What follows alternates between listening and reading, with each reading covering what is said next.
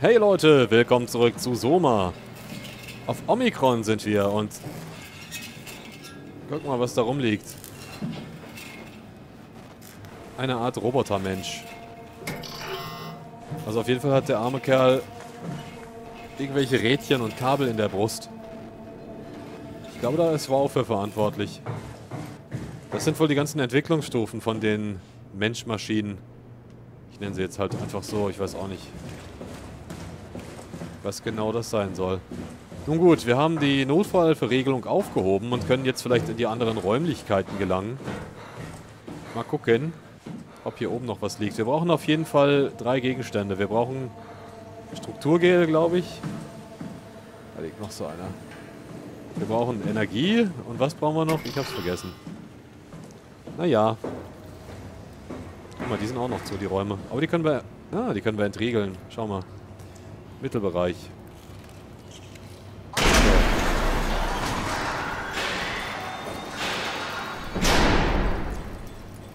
War das jetzt gut? So, da haben wir das biomechanische Labor und das biologische Laboratorium.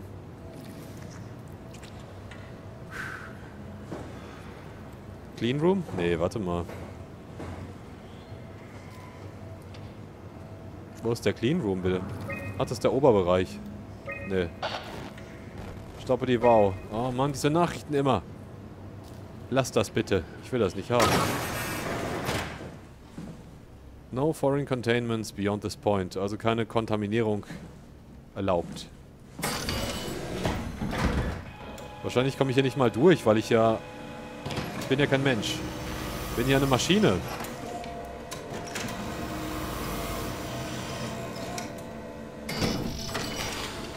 Aber es sollte keine Probleme geben. Okay.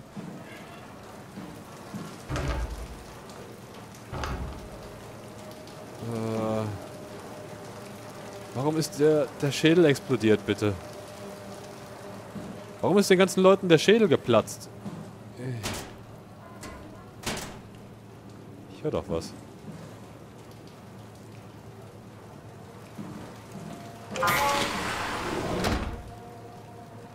Gucken wir gleich mal, was das? Ah, unkalibriert. Control Chip. Wartung erforderlich. Oh Mann. Aha. Was haben wir denn da? Never seen something of that speed. Ich habe noch nie so was Schnelles gesehen.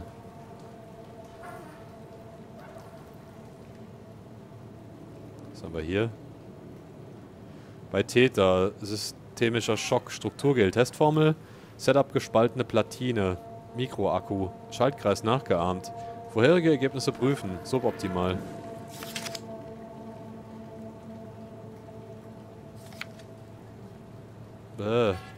Ist das ein Gesicht? Guck mal, die haben diese Schale. Da war nur irgendeine... Da war das Strukturgel drin. Und dann haben die da irgendwas reingeführt und da hat sich das hier daraus entwickelt. Krasse Sache, Leute. Ich glaube, Wow braucht nur Strukturgel, um das Zeug hier zu erstellen. Aber was ist das? Es ist auf jeden Fall unheimlich, so viel kann ich sagen. Oh, ist das krass. Oh, eine tote Ratti. Nee.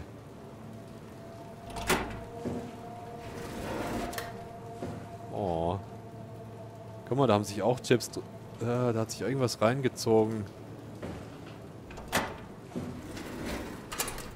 Ah, seht mal.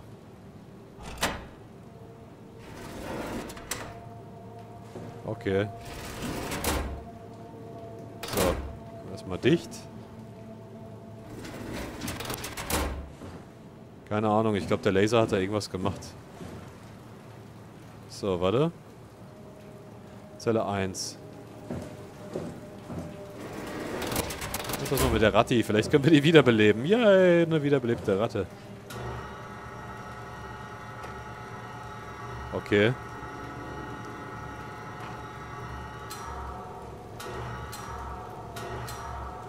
Warte.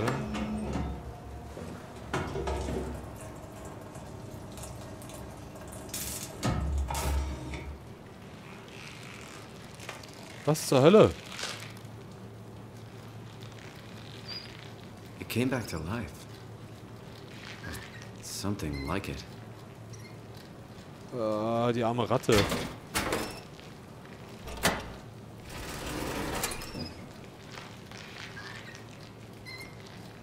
Das ist mies. Die arme kleine Ratte. Na ja, komm, wir machen das jetzt mal mit dem Chip. Ja, noch ein bisschen.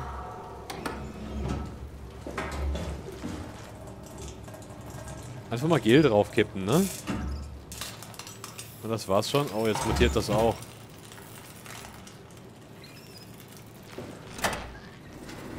Das Wow ist echt überall. Oh, jetzt habe ich ja diese kleinen Oktopoden oder sowas drauf gebildet. Das ist der Wahnsinn. Wahrscheinlich kann ich auch irgendwas drunter legen, was Menschliches, und die werden auch wiederbelebt als Roboter.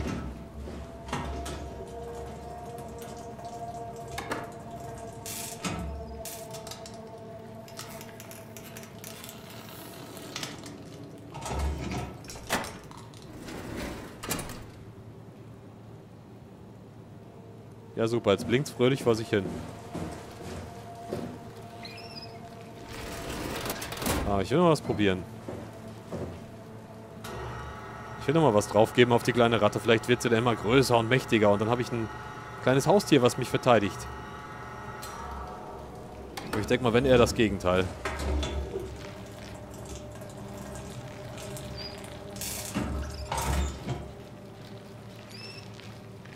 Ne, ich glaube, da passiert nicht mehr als das. Oh Gott, die arme Ratte. Es ist hier für alle Unendlichkeit verdammt. Oh ja. Strukturgel. Coole Wurst. Ah, die Geräusche von dem Ding hier, das ist so furchtbar. Furchtbar unangenehm. So, jetzt sind wir wieder dekontaminiert, obwohl wir eigentlich schon absolut verseucht sind. Aber ja. Wahrscheinlich zählt das Wow nicht dazu, weil wir sind ja eigentlich Wow. Wow. Nein, wir haben ja überall diese leuchtenden Lichter an uns. Das muss ja was...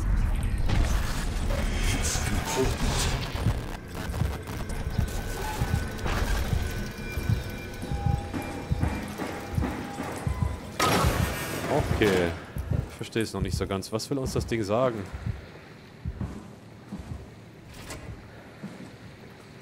Aha, guck mal da, was wir gefunden haben. Ross und die Wow. Paula Lansky, 3.1.2104.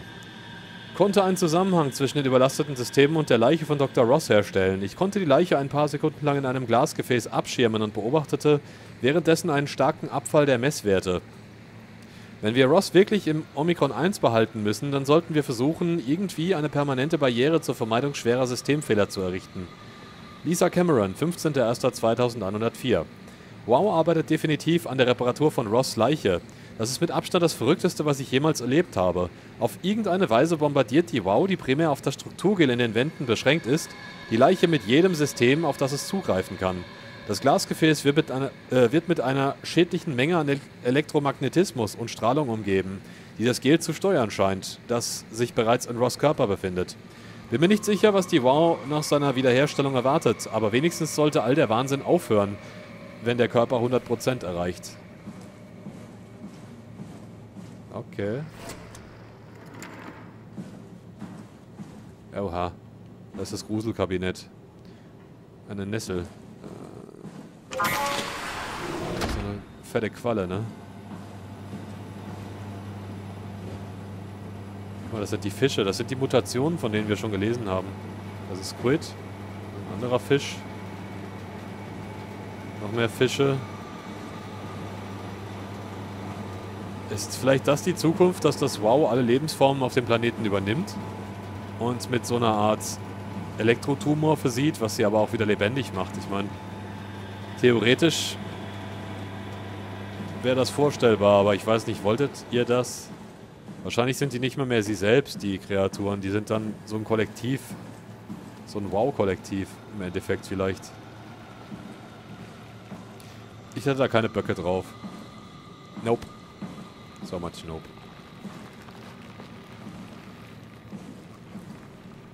Deswegen, ich glaube, immer noch, wie gesagt, dass das WoW nicht so böse ist, wie alle denken. Vielleicht ist es einfach nur eine andere Möglichkeit.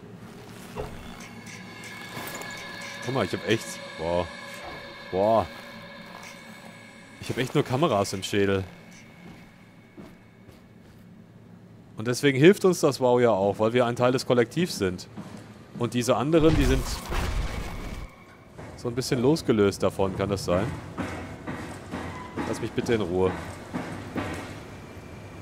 Haben wir schon gelesen, ne? Ja. Ach, geh weg. Machst mir keine Angst, du Pipi-Onkel. So, können wir schon das erste Teil hinbringen? Oder soll ich noch warten, bis ich alle 3 habe? Lülülü. Wenigstens gibt's hier nichts, was uns ans Leder will. Weh. Na, Cat. I'm sure you can steal the Cortex chip from the robot you found downstairs. Try rejecting it with the diagnostics computer. Ah, okay, danke, das ist ein guter Tipp. Kann ich das Strukturgel vielleicht schon... Nö. Ja, guck, das ist sie. Raleigh Herber, das ist die Tote. Deren Körper wir wahrscheinlich bald besetzen werden. Use the computer downstairs next to the robot to reject the Cortex chip. Use the computer downstairs next to the robot to reject the Cortex chip. Danke. Mach ich doch. Das machen wir, oder? Das ist eine gute Idee.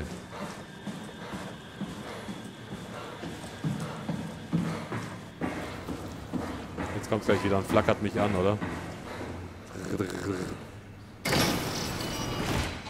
War ich schon hier drin? Auch nicht, ne? Was ist das? Algen? Die haben ja wahrscheinlich mit Algen geforscht.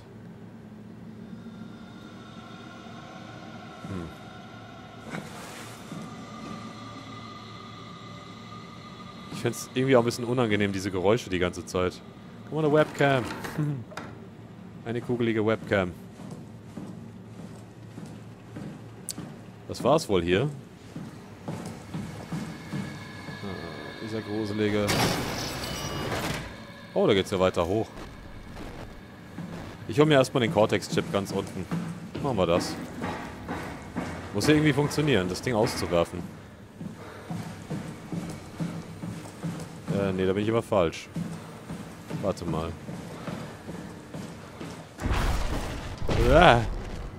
Verzieh dich! Du bist total unheimlich, Mann. Was willst du von mir? Da war das Labor. Wie komme ich jetzt wieder runter, sag mal? Da. Nein, nein. Wir sind ein bisschen verwirrt. Der Aufbau hier ist ein bisschen verwirrend. Der Gebäude und alles, also der Räume. Das Gebäude ist verwirrend. Ist so. So, wie kriege ich den Auswerfen Cortex-Chip? Da haben wir es doch. Warte mal.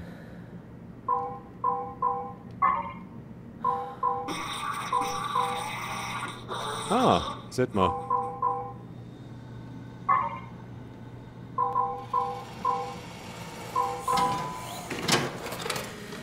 Cool.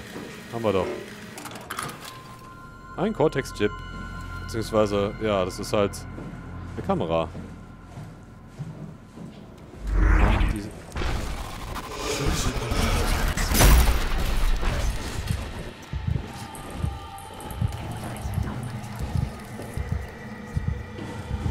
Poison the source. Vergifte die Quelle. Nee. Hör doch bitte mal auf.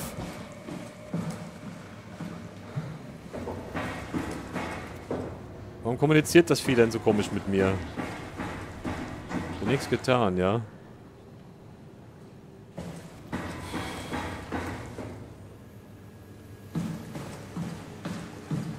Nee, ich bin schon wieder falsch. Wo geht's denn hier nochmal rauf jetzt? Warte. Da, ne? Ja.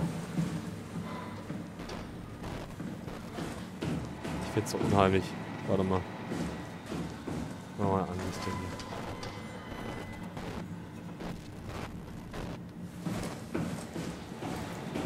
Das WoW hat irgendwie ganz komische Vorstellungen, wie ein Mensch aussehen muss wahrscheinlich.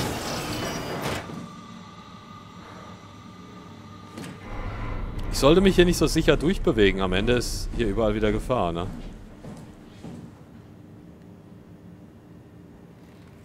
Containment. Containment. Main Entrance. Oh Gott, die sind ja alle Matsch. Und die Blackbox ist wahrscheinlich kaputt. Ja, also hier wäre ich ursprünglich reingekommen, oder wie? Ist gut zu wissen. Oh Gott. Statisches Rauschen.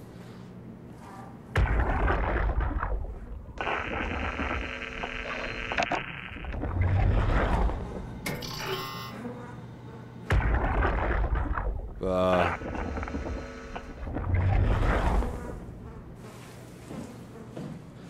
Ich will halt immer noch wissen, was hat denen den Kopf zum Platzen gebracht, bitte. War es irgendwas ultra hochfrequentes oder war es die WoW selbst?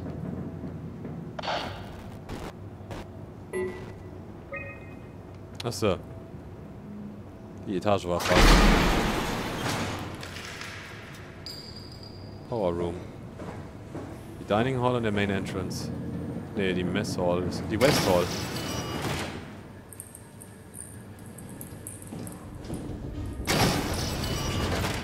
Oh Gott, schon wieder geplatzte Köpfe. Das ist hier nicht richtig. Was ist das denn hier? Ach, das Wasser sah eben so anders aus.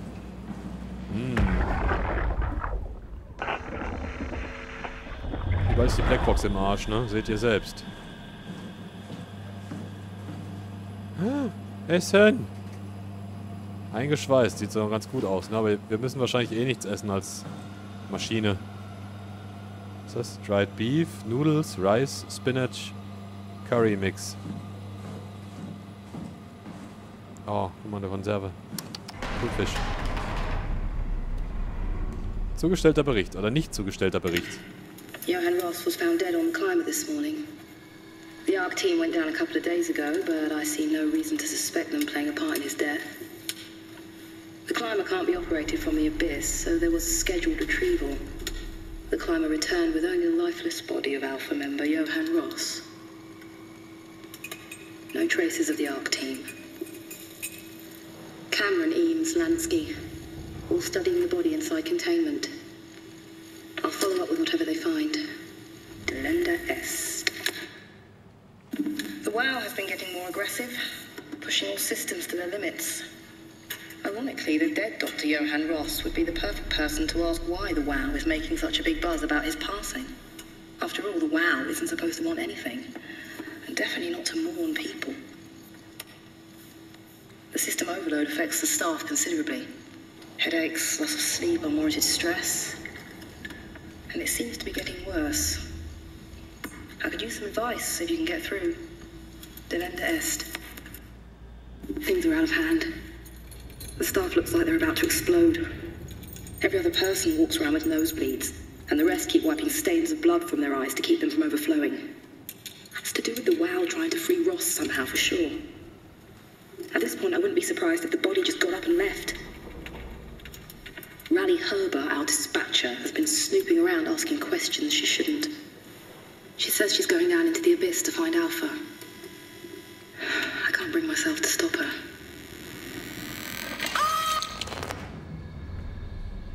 Wow. Also ist es doch... Johann Ross was found dead on the climber this morning. Okay. The ARC team. The WoW has been getting more aggressive, pushing all systems. Things are out of hand. The staff looks like they're about to... Hier ist auch der Schädel explodiert. Na gut, Leute, das sehen wir nächstes Mal, wie es weitergeht. Lass mal richtig hinsetzen. Ich danke fürs Zusehen. Danke für eure Unterstützung. Lasst mir ein Like und ein Däumchen da. Like und Däumchen und einen Kommentar da. Wäre schön von euch. Ich würde mich freuen, wenn ihr wieder einschaltet, Leute. Zu Soma. Bis dahin.